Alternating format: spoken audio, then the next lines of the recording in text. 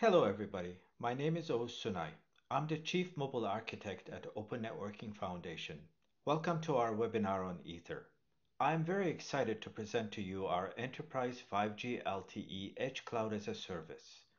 Over the last number of months, we have advanced on Aether very rapidly, all the way from innovation and architectural design to rounding up the ecosystem, development, and operationalization. I hope my excitement rubs on you and you also find it an exciting project and join us at ONF for its evolution. Ether is enterprise facing, so let us first set the stage and understand the evolving trend around private enterprise networks. Enterprises are going through a digital transformation towards Industry 4.0. A key aspect of this transformation is the enablement of automation of the enterprise processes, manufacturing, and machinery. This automation requires the enterprise to collect data from different aspects of the operations using sensors, cameras, and other IoT devices. A critical component of this operation is the connectivity of these devices to where machine learning and AI-based workloads that ingest and process the data towards this operation reside. This means enablement of private 5G and LTE networks. And increasingly, enterprises want these workloads to run on premises at the enterprise edge. This means enablement of edge clouds. Across a diverse set of industry verticals, we observe that the majority of enterprises want these services in the next 1 to 2 years. This presents a huge opportunity for different stakeholders: mobile network operators, a new breed of private network service providers that we see starting to come up, especially after the recent FCC announcement on CBRS commercialization, as well as cloud providers, platform providers, system integrators, and enterprise edge application developers. Depending on the engagement, different business models will arise. Ether has been architected in a flexible manner so it can be used with these different business models in mind. We are now ready to talk about Ether. So enterprises want both connectivity services and edge applications that will enable their digital transformation. The solution for this needs to be reliable, support high capacity, and be secure. In addition, a managed service, one that is akin to other cloud-based managed services enterprises get, is a preferred solution, as most enterprises will not want to have dedicated personnel to run these. Having said that, even when they are getting these services as managed services, they will want the power to control the fate of their own local traffic, manage their own subscribers, set their own policies, and decide on and onboard their own edge cloud applications. Last but not least, most of the applications the enterprises will consume will not only have an on-premise presence, but also backends in public clouds. Think of inference and machine learning, which requires support for multi-cloud connectivity. To achieve these goals, we need to rely on a number of pillars. To enable private mobile connectivity, we need a 3GPP compliant network, either 5G standalone or non-standalone, or LTE with a 5G evolution in mind. This alone is not sufficient though. We need to base the deployment of such a network on disaggregation and virtualization, SDN, and a distributed cloud paradigm that uses cloud principles. Let us quickly go over what we mean by disaggregation, virtualization, SDN, and distributed cloud in this context. Consider this high-level illustration of a mobile network. We have the radio access network connecting the end devices to small cells or base stations over the mobile link using a specific spectrum band. Next, we have the mobile core network that serves two purposes. It forwards traffic back and forth between the RAN and the egress of the network, from which we reach the applications we want to consume, and also, while doing that, controlling this traffic. Specifically, conducting mobility management control, session control, subscriber control, policy control, charging control, lawful intercept control, etc. Disaggregation of the mobile network starts from the mobile core. The first step is the disaggregation of the control and user planes. Next, we can conduct further disaggregation by splitting the mobile core control into its functional components. Similarly, we can disaggregate the RAN as well. Following the ORAN architecture, this disaggregation may split the RAN protocol stack into components so that we have the radio unit at antenna sites, the distributed unit at cell sites, and a central unit, which is further split into control and user planes that runs from a data center pooling multiple DUs and RUs. Once disaggregated, we can softwareize all of these components so that the virtualized network functions run on commodity hardware. We can then establish a data center using an SDN infrastructure on which we run these VNFs. This infrastructure could be based on the next generation SDN principles, where the programmable forwarding elements run Stratum OS on them, and the centralized SDN controller could push P4 programs to establish the pipelines and subsequently use P4 runtime to control these pipelines. The role of SDN does not end here in our context. Realizing that the small cells and the base stations are nothing but specialized forwarders, we can apply SDN principles to turn them into programmable entities as well. Then, the radio resource management components in the RAN protocol stack could be centralized to run as SDN applications on a RAN-specific controller. We could also consider developing P4 programs to run the RAN CU and the mobile core user planes right on the fabric for gains on performance as well as security. We have disaggregated virtualized network functions for mobile connectivity and software-defined control of the access network. They can all run from data centers. The next step is to architect the overall network towards an optimized operation for a given use case. This means deciding where to run which component and transform some of these components so that they can pool others that are running in a more distributed manner. Specifically, some of these network functions will need to run at cloud locations that are at the edge. The reasons could be because they require low latencies, or traffic localization, or that the transport network costs need to be kept reasonable. In our case, the goal is to architect the system so that the connectivity and edge cloud management may be offered as managed services to the enterprise, while empowering the enterprise with the capability to programmatically localize some of their traffic, manage their subscribers and policies. Aether is a distributed multi-cloud architecture that enables exactly this. We were able to architect, develop, and operationalize Aether relatively quickly. This is the power of open source. Aether leverages and builds on a number of prior ONF projects that have found their ways in operators' production networks. ONF as an organization focuses on the edge cloud.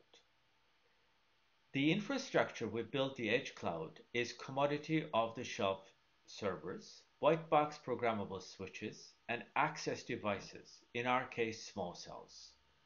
The corresponding infrastructure control for SDN infrastructure leverages ONF's Stratum that runs on programmable switches and ONOS with Trellis applications.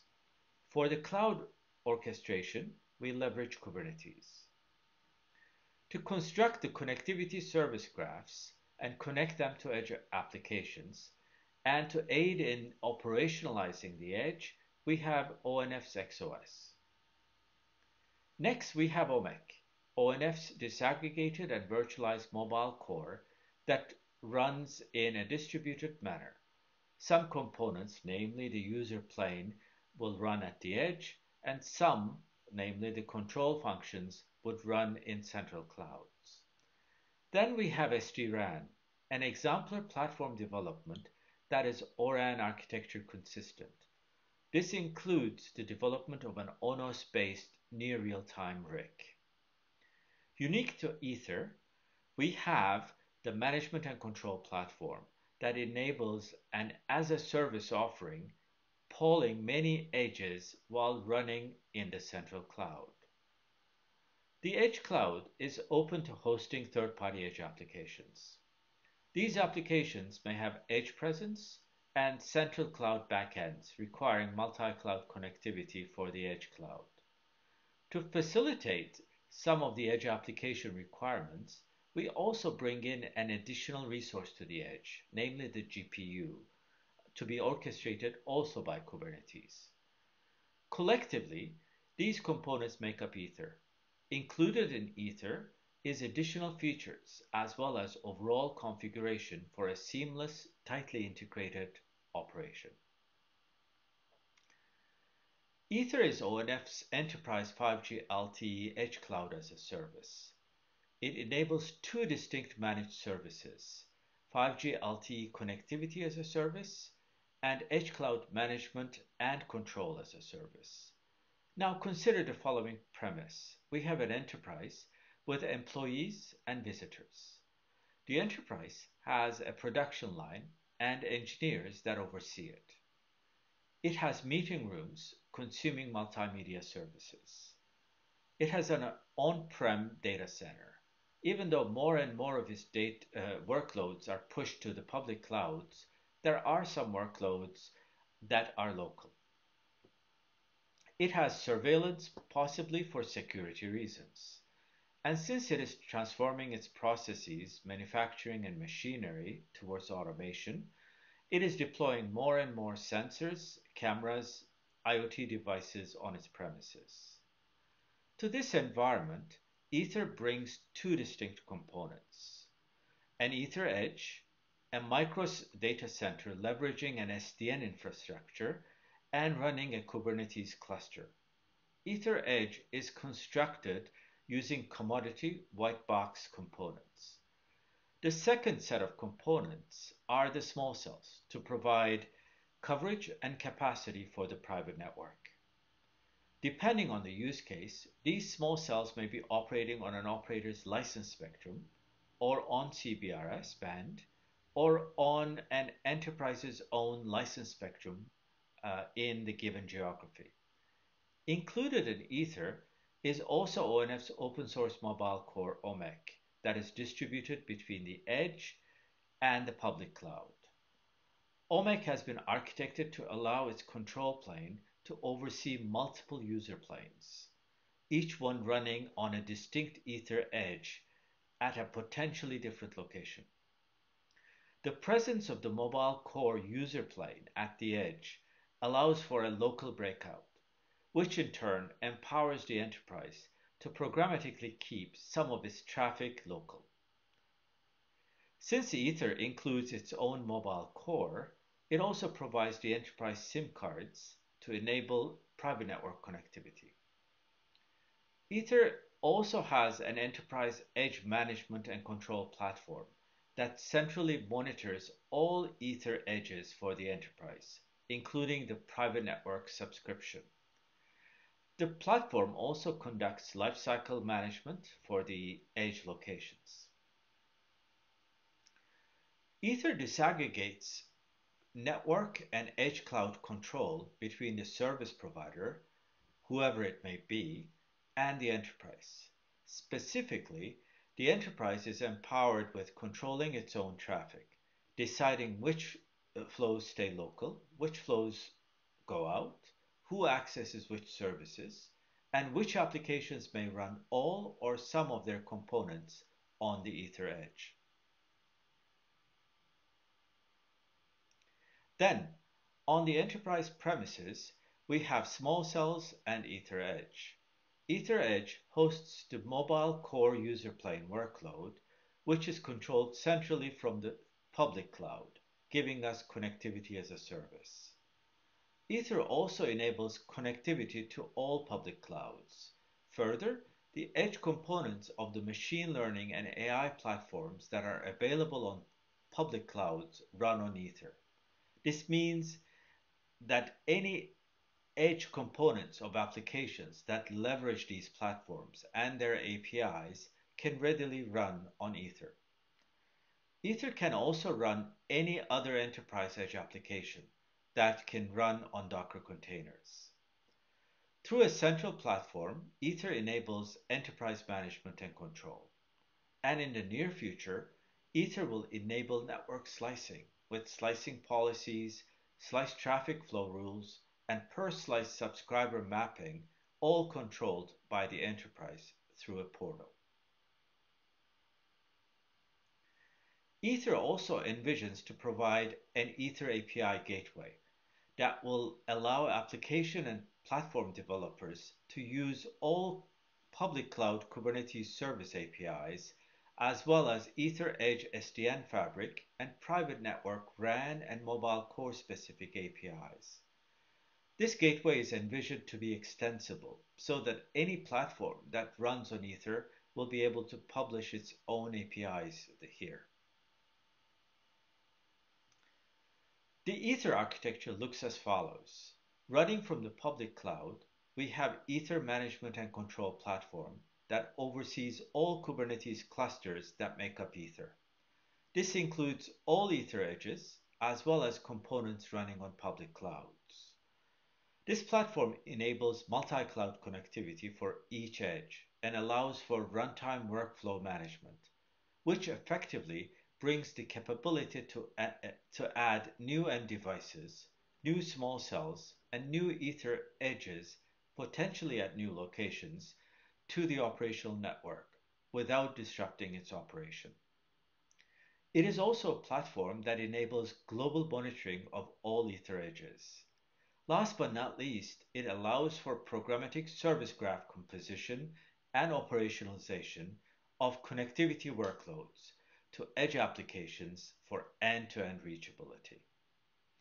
Running on a distinct Kubernetes cluster is the mobile core control plane, overseeing multiple user planes, each running on a different Ether edge. Each edge is effectively a Kubernetes cluster running on an SDN infrastructure. It hosts connectivity workloads, virtualized components of the RAN, and the mobile core user plane. It also hosts infrastructure control workloads, the SDN controller for the fabric, as well as the SDN controller for the RAN, for an ORAN architecture support. It also hosts all edge applications that the enterprise wishes to consume, either for low latency reasons or for traffic localization goals or to minimize the backhaul traffic costs. And both the management and control platform and the mobile core control plane oversees multiple edge locations. Ether has been operational since December 2019. We are using Google Cloud right now for centralized Ether components, but we have also tested the operation with Azure and AWS. The operational network uses the CBRS band. The first operational Ether edge was deployed at ONF Menlo Park office. We have since expanded the Ether pilot network operation to the ONF office in Tucson and Intel Labs in Hillsboro. A fourth Ether edge has been constructed as the demo edge. This assumes a potential deployment business model where an operator owns and operates the solution. The demo edge enables two distinct mobile networks from the same Kubernetes cluster, a private network using CBRS, and a wide area network indoor coverage extension using license band. Preparations to launch more sites are underway. This will keep us busy in the next few months. The network follows CI/CD principles. In addition to the production network, we have a staging network to develop new features, perform bug fixes, etc. Mature workloads are then migrated to the production network.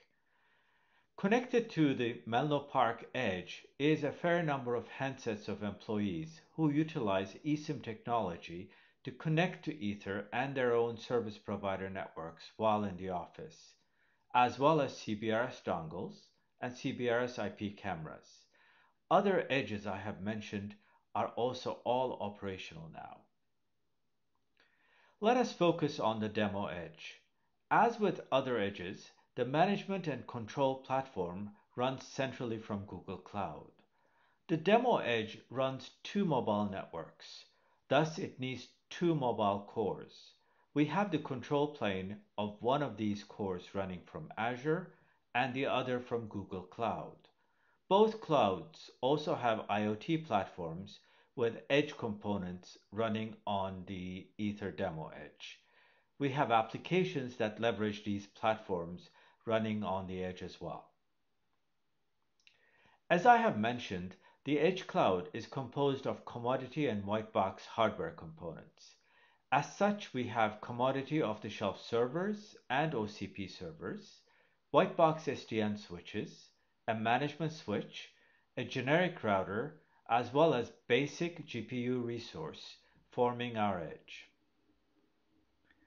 The dual network connectivity is provided by two distinct small cells, one for CBRS and another for license band. Each network has its own set of end devices. I mentioned that a fair number of ONF employees, including myself, are now connected to Aether in Menlo Park.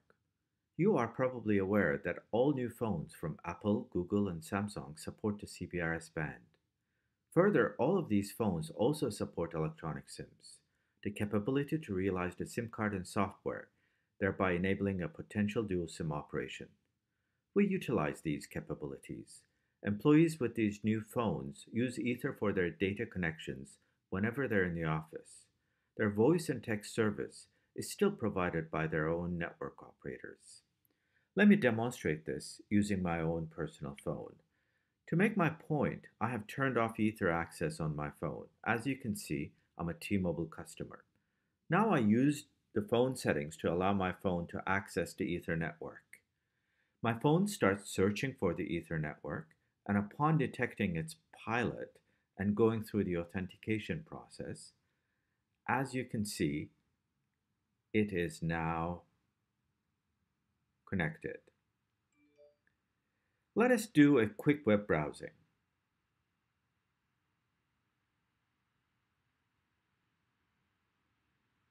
As you can see, we have internet access.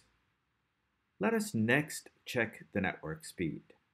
As you know, CBRS is defined for a TDD operation, which means downlink and uplink share the same spectrum band.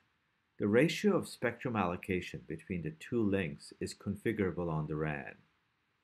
In Menlo Park, we have a 4:1 ratio between downlink and uplink.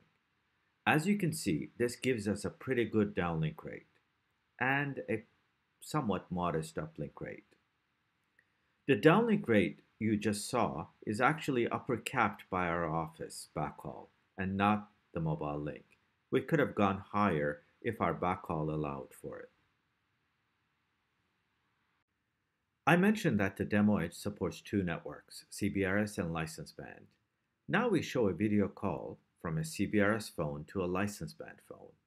Both networks have local breakouts at the Aether demo edge. This means the communication traffic will be confined on-prem without requiring any backhaul bandwidth, except for mobile network control for both networks. We see a colleague of mine making the call and another colleague receive it. They now show us the phone screens to let you see that the connectivity is indeed established.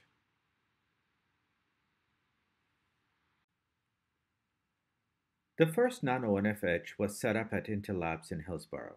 Here is Christian explaining to us their setup.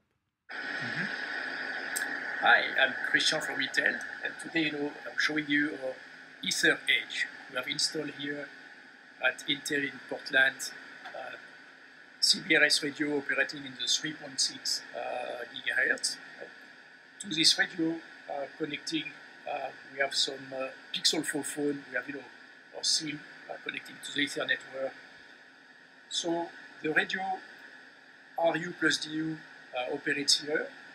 The CU and the user plane component of the EPC runs in our IT infrastructure in our data center here on premise, and the control plane of the EPC runs in Google Cloud. We'll show you after a few applications, Google Map showing the location, as well as a hangout call from a CBRS phone to a phone outside of this network to Wi-Fi or cellular phone. Now we see a screen capture of one of their local CBRS phones. We see first that the phone is indeed connected to the private local Ether network. We then see that this network is in Hillsboro, near Portland.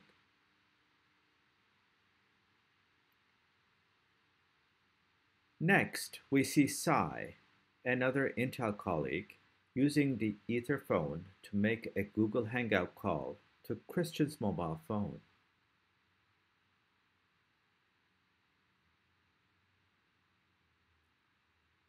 We see them communicate.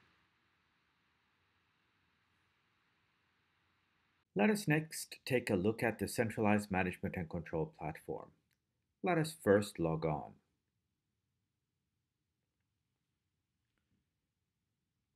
We see all the Kubernetes clusters we are centrally managing here. Let us first take a look at the demo edge. Here we see all edge applications that are deployed locally. And here we see all workloads that enable centralized Prometheus and Grafana. And here we see the RAN CU and the mobile core user plane. And here all Kubernetes related workloads. Next we take a look at the Intel Edge. And here we see the RAN CU and mobile core user plane workloads. Next we see the ONF Menlo Park Edge. And again we see the mobile core user plane workloads here. Next we see Google Cloud. We run here our mobile core control plane for the CBRS network. Again, we see all workloads that enable centralized Prometheus and Grafana operations. And also Kubernetes-related workloads. And last, we see the Azure Kubernetes cluster, where we run the mobile core control plane for the license band network. The management and control platform also allows for central monitoring of all Kubernetes clusters that we manage.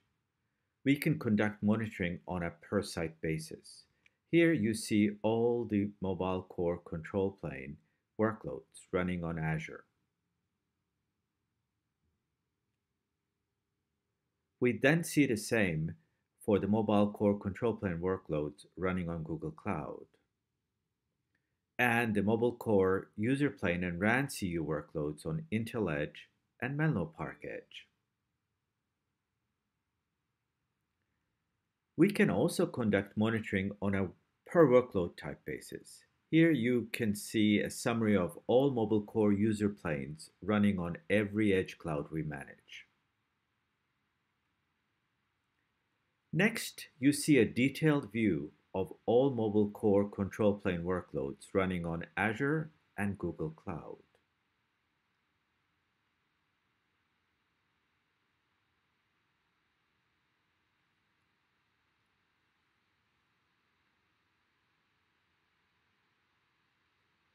And here you see the mobile network subscriber specific monitoring, all active users, who they are, where they are, type of device they're using, etc. Last, you see a more detailed view of all mobile core user plane workloads. I mentioned earlier on that in general an Ether Edge leverages the enterprise's existing backhaul. However, certain use cases dictate a satellite backhaul connectivity as well. Think of an oil rig in the middle of an ocean, a cargo ship, or a mine. There are also potential cases where an enterprise might want to leverage a satellite backhaul as a backup. For these reasons, we at ONF have partnered with Inmarsat to bring Ether as satellite backhaul. Here you see two of my colleagues work on configuring a satellite antenna we placed at the ONF parking lot. Here you see the portal for configuring the satellite connection. You see the specific satellite we connect to, the corresponding azimuth and elevation information, and the observed signal-to-noise ratio. And here you see the Aether performance with a satellite backhaul. You see on the left a mobile handset streaming a YouTube video with no issues. On the right, you see another handset for a speed test. We observe, as expected, a rather large pin duration, some 800 milliseconds, due to the satellite connection. Our downlink rate, however, hovers around 5.5 megabits per second, while the uplink rate is around 1 to 1.5 megabits per second.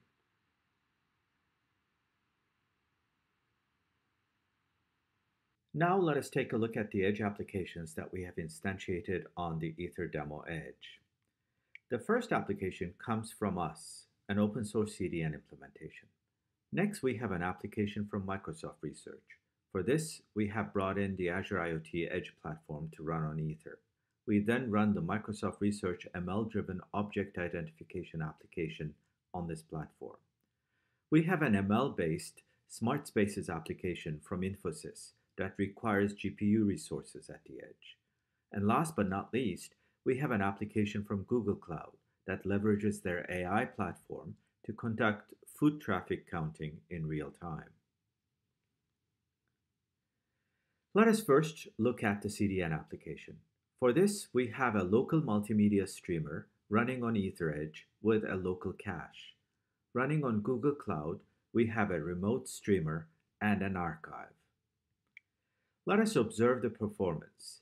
Here you see two handsets that will request content at the same time, one seeking content stored at the edge in local cache, and another seeking content from the remote archive. We see that the local content pre-roll delay is a few seconds less than that of the remote content. Next, we look at the object identification application. ONF, together with Microsoft Research, has developed an object identification solution for enterprises leveraging mobile connectivity and the Azure IoT platform. The application identifies trained objects that are captured by a camera that is connected to the private network via a CBRS dongle. The end device is realized using a Raspberry Pi that has a simple display module on it and a camera attached to it. Connectivity to Aether Edge is enabled using the CBRS dongle. The application runs workloads at three locations: the device edge, the enterprise Aether Edge, and Azure Cloud. To enable this, we run the Azure IoT Edge platform on both the device edge and the Aether Edge. Then, Azure IoT Hub, running on Azure Cloud, pushes the camera capture and display workloads to the device edge, and the image classification service workload to Aether Edge. The video collection, cognitive services, and display modules are being engaged on Azure IoT Hub. Let us take a quick look at our Azure portal for Aether. You see us engaging with an Azure IoT Hub. The IoT Hub has two device twins, since it leverages two edge locations, the device edge as well as the Aether Edge. Running on the Aether Edge, as you can see, we have the image classifier service. And running on the device edge, we have the camera capture and the display services.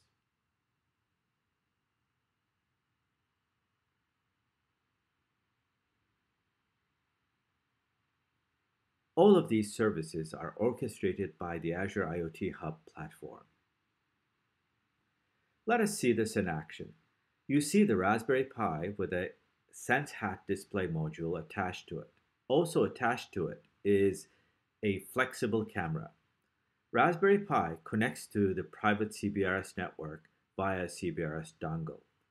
The Edge application displays icons for learned objects that we capture on camera. We first see the banana, being captured and see the corresponding icon. Next, we see an apple being captured and see its corresponding icon. Bringing back the banana gives us the banana icon once again. We now take a look at the Infosys Smart Spaces application. Leveraging a camera, this application detects the occupancy level of a given enterprise space in real time and reports it using a dashboard.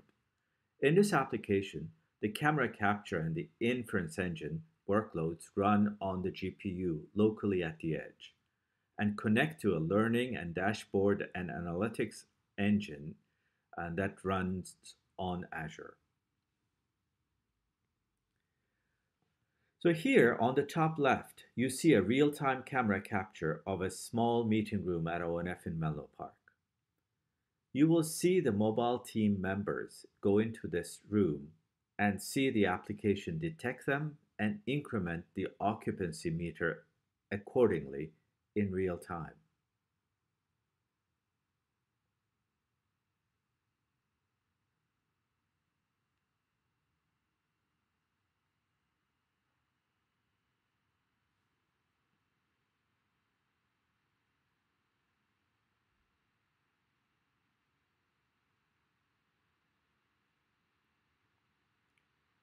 ONF and Google Cloud Teams have jointly enabled a real-time foot traffic counting application powered by Google Cloud's AI platform, which enables the Video Intelligence API to run locally on the Aether Edge. The latency-sensitive components of the application, like ingestion, ML inference, and visual display, run on Customer Edge managed by Aether, while data streaming and analytics run in Google Cloud using PubSub and BigQuery respectively. Here you see the demo in action. Once again, the ONF mobile team are the actors here. You see a red mobile phone that serves as the camera.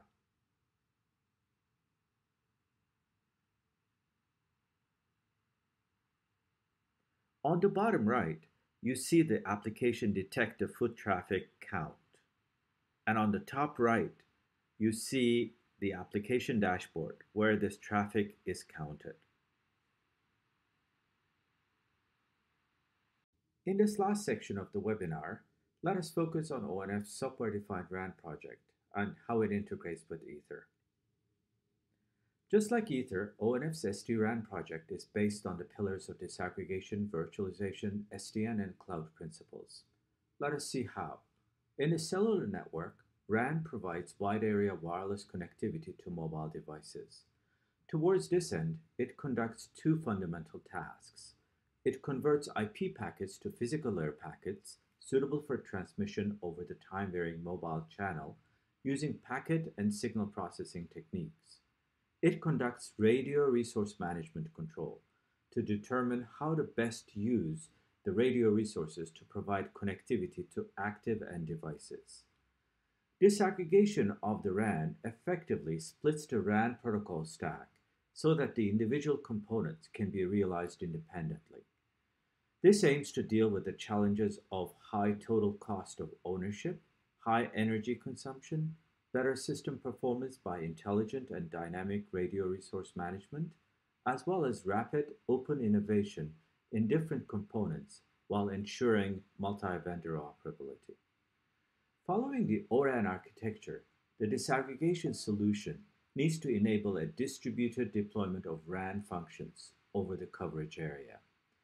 Specifically, the central unit will centralize packet processing functions and realize them as virtualized network functions running on commodity hardware and place them in geographically centralized telco edge cloud locations.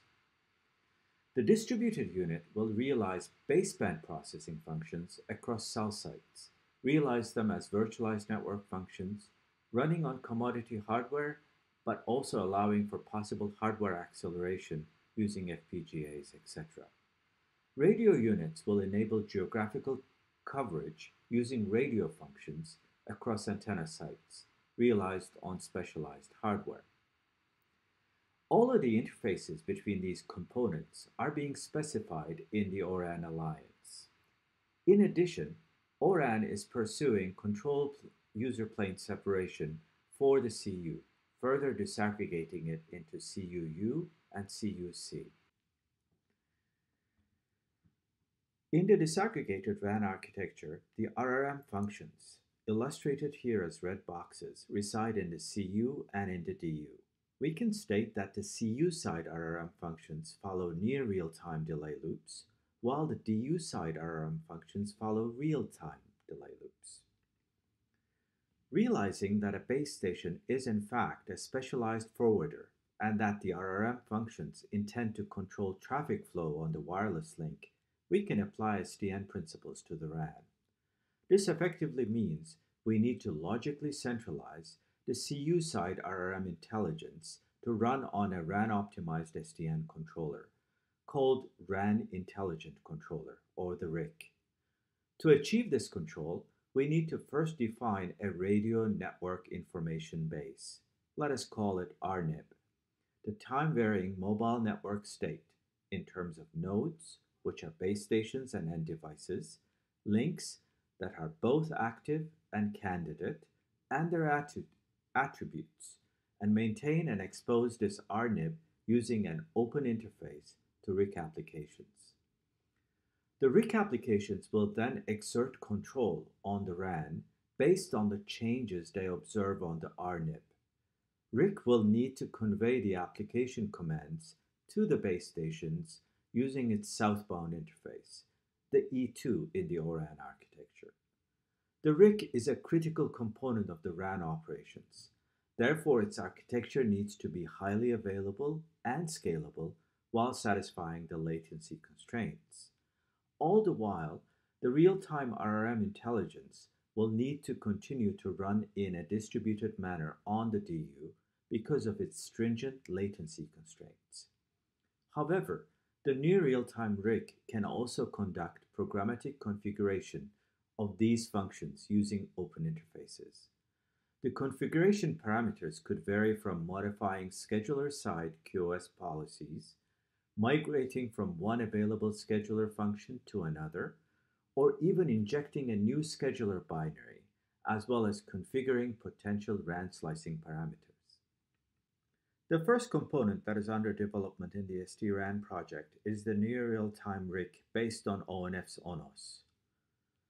A first-generation implementation of ONOS has been in use for over 5 years. It currently controls Comcast's trellis-based fabric rollout in a number of geographies in the US, serving hundreds of thousands of live customers. The ONOS RIC enables a multi-cluster operation for high availability and scalability. The southbound interface of ONOS RIC is the ORAN-specified E2 interface. ONOS RIC drives the efforts to develop the next generation of ONOS, based on a microservices architecture. These services are Topology Manager, Configuration Manager, RAN Control Manager, Distributed Store, and Certificate Manager. ONOS RIC provides an open API to host third-party RAN applications. These applications will vary from basic RRM functions to self-organizing network applications to ML-driven network optimization applications. As I have mentioned, ONOS RIC is part of ONF's SDRAN project. SDRAN is effectively an exemplar platform consistent with the ORAN architecture. In addition to ONOS RIC, it will develop open-source implementations of DU, CU control plane, and CU user plane, with the user plane implemented using P4. All of these components will natively run on Docker containers and will be orchestrated in a Kubernetes environment. The solution will be interoperable with third-party RUs, and it will leverage commodity off-the-shelf servers and white box P4 programmable switches, and the solution will natively run on and be lifecycle managed by Aether. Now let us see ONOS RIC in action. We have two sample RIC applications developed that run on ONOS RIC, a basic handover application and a mobility load balancing application. Since there are no ORAN E2 supporting small cells in the market, to illustrate the ONOS-RIC operation, we have developed a RAN emulation environment. This environment uses Google Maps as its graphical user interface. Base stations and end-user devices are dropped on a geography. End-user devices are mobile, and their mobility patterns are random, but they follow actual roads on Google Maps. Here, the geography selected is Berlin. We start with a few devices to show how ONOS-RIC centrally conducts handovers across the geography.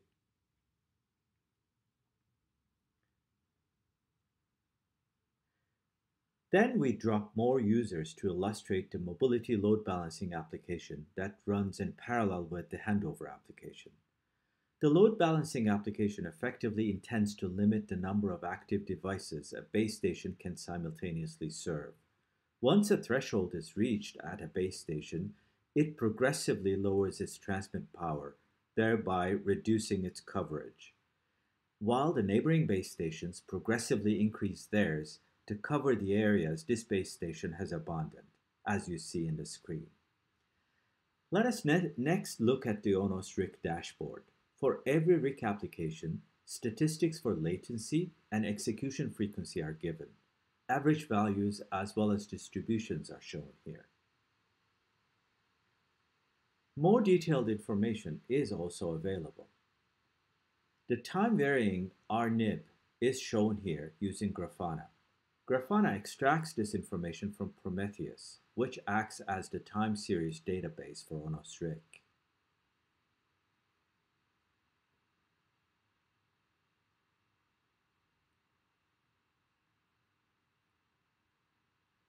We next see how ONOS-RIC scales by dropping more users. This demo uses a single ONOS-RIC instance. Further scaling can be achieved using a multi-cluster deployment.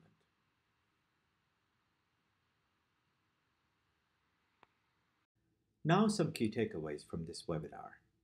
Aether is ONF's open 5G LTE Edge-Cloud-as-a-Service solution that seamlessly combines private mobile connectivity to an edge cloud and conducts combined orchestration. It is the first of its kind. Aether has a central edge cloud management and control platform overseeing all edges. It can run from any central cloud where one can run Kubernetes. Aether's mobile core control plane for connectivity runs from public cloud, while its user plane runs at the edge. The control plane oversees many user planes, each hosted at different enterprise locations, thereby enabling connectivity as a service. Aether is part of a multi-cloud solution for the enterprise. As such, it enables connectivity to all public clouds. While it naturally leverages an enterprise's existing backhaul, a satellite backhaul is also feasible with Aether.